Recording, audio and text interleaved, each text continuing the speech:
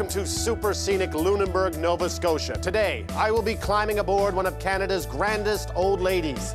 No, not Anne Murray, it's the Bluenose. I'll be tacking the stern, I'll be doing some jigging and some rigging. I don't know a gooseneck from a bowline, but it does not matter because today, my dream comes true. Today, I'm a cabin boy.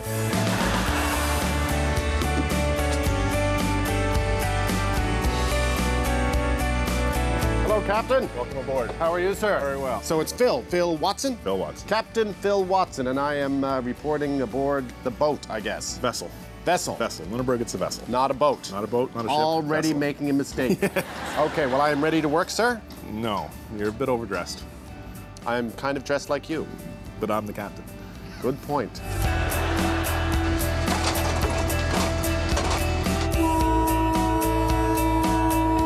That happens a lot, eh? It does, yeah. This is Sophie. Sophie is the second mate, and Captain Phil sent me to Sophie. Hi, Sophie, how are you? I'm very good. So are we already on tide? Yeah, we are now. That was incredible. Shirked my first responsibility.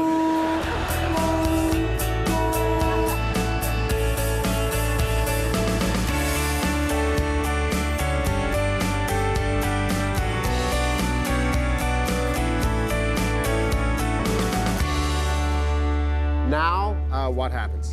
Now we're gonna get ready to set the sails. Oh, so- we're putting up the sail. The Bluenose has a big sail. How big is the sail? The mainsail is over 4,000 square feet. Is mainsail main sail? Yes. Okay. Now, as I pull this, what happens? Oh, the sail is going up. Heave! Is that bad? It's very bad, yeah. Yeah, that's a bad thing. Let go! That's good. That's good. The only thing I've hoisted before is a plank. Well, Now I've hoisted a sail. That wasn't so bad. But you were using a hydraulic windlass Yes. for that. Now it's going to be by hand power, manpower. Is this where learning the ropes came from? Indeed, it did. Is it? Oh, yeah. Oh, that's fast, isn't it? You guys are fast. God, I feel like I'm on a Japanese game show. Okay, well, so far it's not too bad. Oh, look, it's going up. Oh, you are. I'm supposed to do it with you. Oh, sorry. That was good. Lunch now, lunch? You know what? You guys are actually wearing deck shoes. Yes. Mine are quite shiny compared to yours. Kind of nice, yeah. Mine are Vans. Do you know what they are? That's a midlife crisis, right there. That's what that is. Where's everyone going? Well, This was my favorite part. There's a bit of work to do. We can come back and chill. How did you know that? What are you, all psychic? Yes. And I'm now joined by Wayne Walters. Hello, Wayne, how are you? Good to meet you, Rick. Good to see you, sir. You are the general manager of the Bluenose operation. That's correct. And your grandfather was? Captain Angus Walters. And he was, of course, the famous ship's captain of the Bluenose during all the races, all the fishing, all that stuff. That's right. Now, did he consider himself like a fisherman first or a guy who raced the Bluenose? Fishermen first, they all were. That was the way they made their living. The racing part came from the first boat back to shore, got the best price for fish. And it got a bit competitive there. And they also kept track of, at that time, the America's Cup races. And during the America's Cup races, if the winds got very strong, say 25 knots of wind, they would call the races off. And of course, these boys would scoff. They weren't going to stand for These that. boys would scoff at that and say, let's have a proper working fisherman's race. Right. That's how it all gets started. Can I drive the Bluenose? You can drive the Bluenose. You can have the helm. How am I doing? Perfect. Can I turn it? Yes. Now what? No one's panicking. This is not hooked up, is it? Look at that. We're turning on a dime. Absolutely. Get it?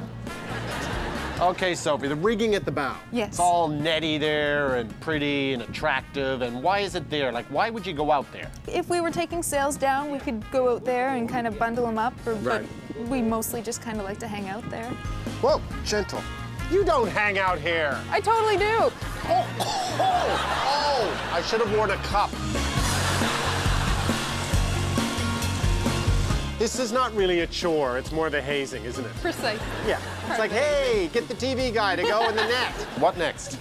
I think you're gonna go aloft and slush the mast. Now, this slushing of the mast, just explain the slushing of the mast. The slushing of the mast involves you in a chair with a bucket of Vaseline. Okay. Why does the mast need to be lubricated? It helps the sail go up and down a little easier.